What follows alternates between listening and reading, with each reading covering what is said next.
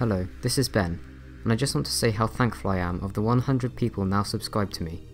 It's so awesome to see the channel grow like this, and to celebrate I thought I'd show you this and talk about what it is. So what you're seeing is an ichthyosaur fossil that was found in Germany at the beginning of this year.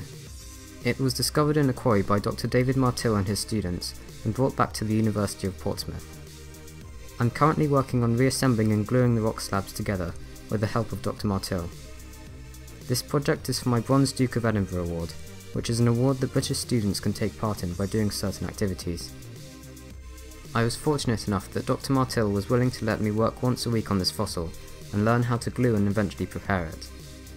The animal is most likely a Stenopterygius, the most common genus of ichthyosaur from the area of Germany it was discovered in. Once again, thank you so much for 100 subscribers, and I hope you enjoyed this video. Remember to subscribe if you haven't already, and you can follow me on Twitter at BenjiThomas42.